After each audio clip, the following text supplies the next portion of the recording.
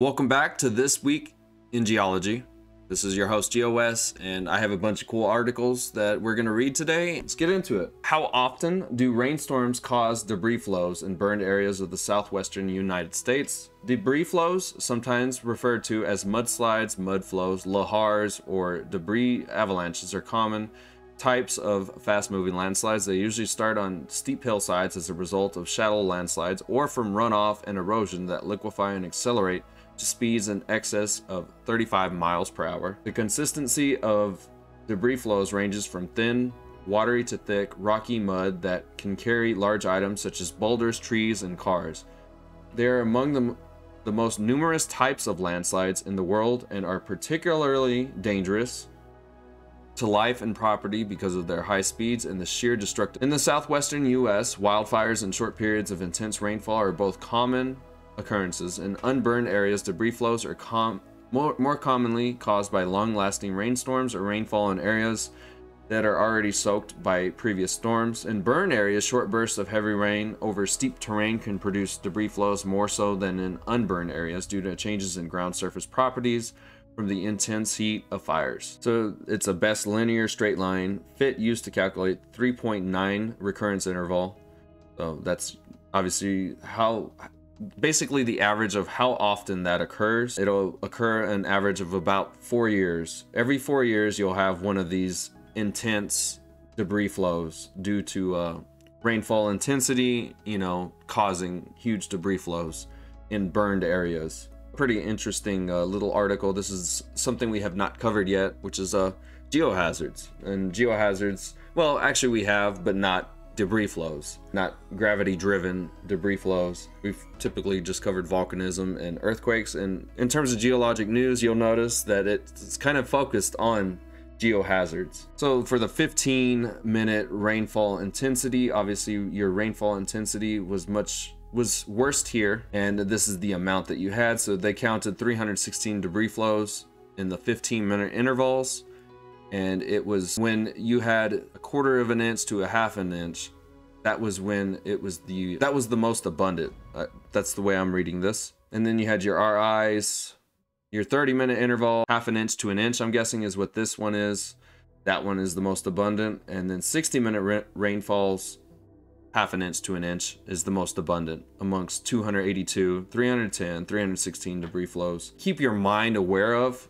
If you go camping in a place like the Gila or somewhere in California or somewhere in Utah, you want to make sure that you're not going somewhere where it's burning, and you want to make sure you're watching the weather, making sure it's not raining a lot. So the next article is Searching for Life in NASA's Perseverance Mars Samples. When the agency's newest rover mission searched for fossilized microscopic life on the red planet, how will scientists know whether they found it? So NASA's Mars Perseverance rover will be the agency's 9th mission to land on the red planet, along with characterizing the planet's geology and climate and paving the way for human exploration beyond the moon. The rover is focused on astrobiology, or the study of life throughout the universe. Perseverance is tasked with searching for telltale signs that microbial life may have lived on Mars billions of years ago.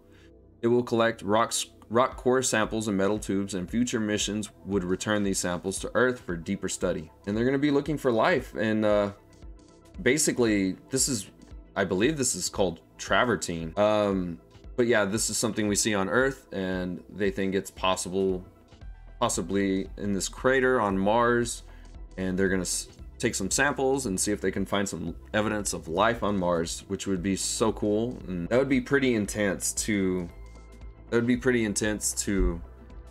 be alive, during the time when they discover that there's life that existed somewhere else in our universe, which the universe is large. So in my opinion, yes, life does exist somewhere else, but it'd be cool if it was that close, Mars. All right, so the next one, USGS again. USGS Research Spotlight. Subduction may recycle less water than thought. So Dr. Nathan Miller, research geophysicist from the USGS Woods Hole Coastal and Marine Science Center, led a study on new analysis of seismic data from the Middle American Trench, suggesting that previous calculations have vastly overestimated the total amount of water transported to the mantle worldwide. So this research suggests water transport at the Middle America Trench subduction zone is less than previously estimated. Seismic anisotropy measurements show that upper mantle hydration at the Mid-America Trench is limited to serpentinization, or water in fault zones, rather than distributed uniformly. The researchers used data collected by seafloor seismometers to measure seismic anisotropy along the Mid-America Trench near Nicaragua, which enabled a much more detailed picture of upper mantle hydration. The next article is using earthquake forensics to study subduction from space. So, subduction again. Researchers combined satellite geodetic measurements of surface motion with a new geophysical data inversion method to probe the Chilean subduction zone in the wake of the Male earthquake, the 2010 Male earthquake. Major earthquakes occur frequently in the subduction zone west of the Andes, the 7,500 kilometer long mountain belt that runs along the Pacific coast of South America.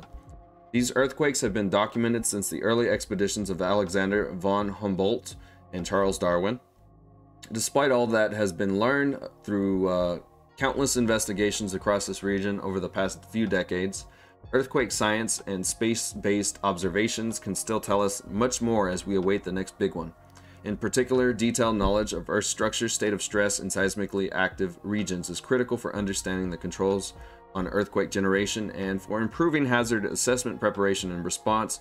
This knowledge can be obtained using a variety of field-based, instrumental, and experimental techniques. The next article is called, and this is from NASA, A Short Journey to the Center of the Earth. So beneath Earth's crust lies 2,900 kilometers or 1,800 miles of viscous mineral and rock known as the mantle. Famous and fanciful literature aside, no human is likely to visit the mantle or deep interior of Earth, but at Gross Mourne National Park, people can step on fragments of the mantle without having to dig an inch.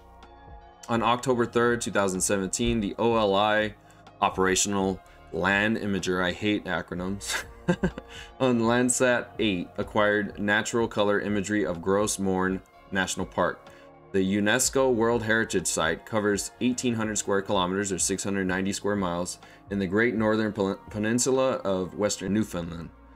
A detailed view of the tablelands in the southern portion of the park is below. Gross Mourne provides some of the world's best exhibits of the process of plate tectonics. This park contains a portion of long-range mountains of sub-range of the Canadian Appalachians that dates back to around 1.2 billion years ago, when present-day North America collided with another continent. These mountains have since eroded and left behind the gneiss and granite peaks of the Long Range. The park contains some of the tallest peaks of the Long Range mountains, including Big Level and Gross Mourne Mountain. The tablelands located on the south end of the park are considered one of the most striking features. The flat-topped, rust-colored land is rich with peridotite rock from the upper part of Earth's mantle. The rock was thrust towards the surface around 500 million years ago through a process known as subduction. When two plates on Earth's crust collide, one is often pushed back or subducted towards the mantle. Standing out amid the lush green park, the yellowish-red tablelands played a crucial role in confirming the theory of plate tectonics. Peridotite actually is like a greenish black rock, and I'll have that pop up. But the fact that it has yellowish-red coloration to it, that means it's been weathered. So it's been exposed to the surface for a while. But as we talked about in the last episode of This Week in Geology, peridotite contains a lot of iron. It's obviously been weathered to limonite and hematite. So that's why it has that yellowish red. Pretty interesting. I've always wanted to go to Canada, and specifically this part of Canada. I'll look at it more on Google Earth, because these are kind of close images, but you can see the tablelands right here. This is where the peridotite has been exposed due to subduction. It was thrust upwards due to the subduction processes. And yeah, I bet this area is beautiful. You know, you have glacial valleys created, which are U-shaped in comparison to V-shaped valleys. And then fjords, they're basically just little lakes left behind, if I remember correctly. I don't have a lot of glaciers in my part of the country, but yeah, I bet this area is beautiful. I can't wait to look at pictures of this for this article. The next article is first humans in Tasmania must have seen spectacular auroras. So a small subalpine lake in western Tasmania has helped establish that 41,000 years ago, Australia experienced the Lashchamp geomagnetic excursion, and that Tasmania Aboriginals would have seen it. Drilling a 270,000-year-old core from a Tasmania lake has provided the first Australian record of a major global event where the Earth's magnetic field switched, and the opportunity to establish a precedent for developing a new paleomagnetic dating tools for Australian archaeology and paleosciences. And they constantly talk about this occurring, and if it were to occur, this magnetic field switch, it would basically knock out everything we have in terms of our technology. So it would be a bad thing for us now. Otherwise, it wouldn't affect us, I don't think. This is the first study of this kind in Australia since pioneering studies in the 1980s. So pretty cool stuff. I'll have some pictures, you know, kind of come up and build a better picture for you guys. You know, I want to build a better picture so we know what we're looking at. I've obviously never looked at Tasmania in a on Google Earth, so I'm gonna check that out, and I'll have that pop up throughout the article. But yeah, this is pretty interesting, and it's crazy that 41,000 years ago they can find evidence that, you know, the magnetic poles shifted. That's pretty cool.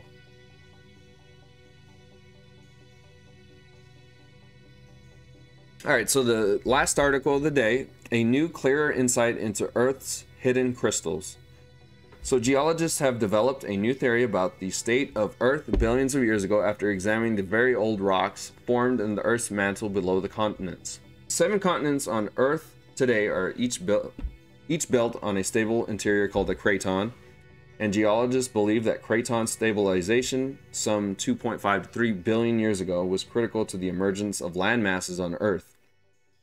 Little is known about how cratons and their supporting mantle keels formed, but important clues can be found in peridotite xenoliths, which are samples of mantle that are brought to the surface by erupting volcanoes. So many rocks from the mantle below old continents contain a surprising amount of silica, much more than is found in younger parts of the mantle. There's currently no scientific consensus about the reason for this. Oh, okay. I had to reread that. I read that wrong. So the rocks, you wouldn't expect the peridotite to contain more silica. You would expect it to contain less because of differentiation. So it's interesting that they found more. Interesting. Okay. The new research, which looks at the global data for mantle peridotite, comes up with a new explanation for this observation. The research used a new thermodynamic model to calculate that the unusual mineralogy developed when very hot molten rock greater than 1700 degrees Celsius interacted with older parts of the mantle, and this caused growth of silica-rich minerals.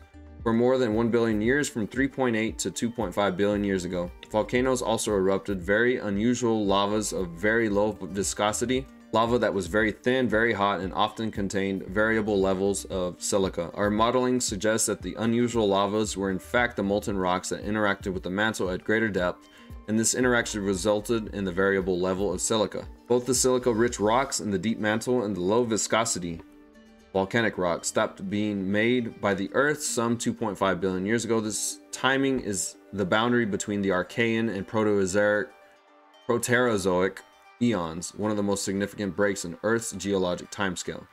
What caused this boundary remains unknown, but the research offers a new perspective. That's the end of this episode. I hope you guys enjoyed this particular episode. You know, some interesting stuff. I tried to change it up. I initially had a bunch of earthquake again, and we've been reading a bunch of earthquake articles. I'm gonna try and keep it, you know, mixed up. There's actually a lot of geologic news occurring every week, so that's good. And you know, that's the point of this particular series, is just for me to learn and for you guys to learn with me. So I'll see you on the next one. Later, Essentials.